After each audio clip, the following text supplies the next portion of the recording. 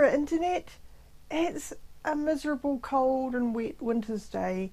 I think it's the kind of day to just pull out some fabrics and have a play.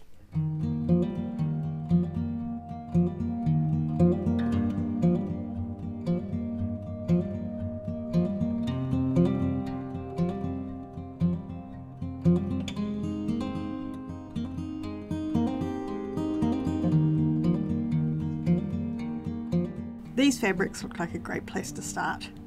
I've been thinking about the no-waste flying geese technique and wondering what would happen if you started with half square triangles instead of squares. I think I'll leave the big square just as a square to simplify things. I'm going to cut a 7.5 inch square for that one. Then I want my smaller squares to end up as 4 inch half square triangles. So I'm going to cut 2 5-inch squares from each fabric. I know in theory I could have started with slightly smaller squares, but you always have to end up trimming half square triangles anyway, because Pythagoras. So I'd rather give myself a little bit more wiggle room in the trimming. That way I can make sure that the squares I end up with will actually be square. Obviously I'm going to want to lay the seams at right angles to where I'm going to be cutting. Now if I'm right in how I think this is going to work, the colour I put to the centre should end up at the top of the flying geese. Only one way to find out. Hey, this is looking promising so far.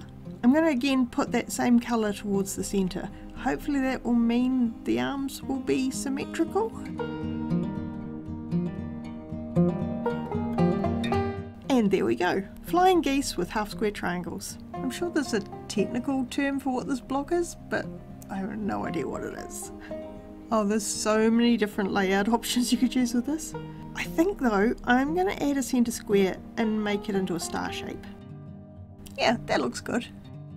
As I was putting that one together, I realised that just swapping out the colour of the corner squares gives a completely different effect. So I decided to try that as well with some different fabrics.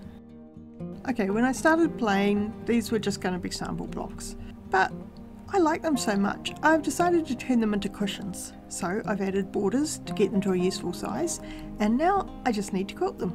The purple one reminds me of a flower, so I'm going to be pretty literal with the quilting and add petals and leaves.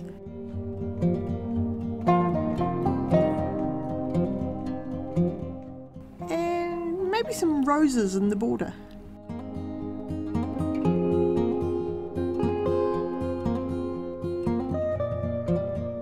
For the orange one, I'm going to go really geometric in the star itself. Then pebbles in the background to match the spots in the fabric.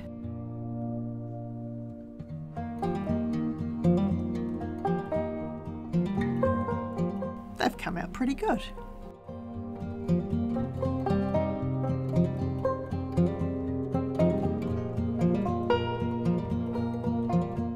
Here's the back so you can have a better look at the quilting.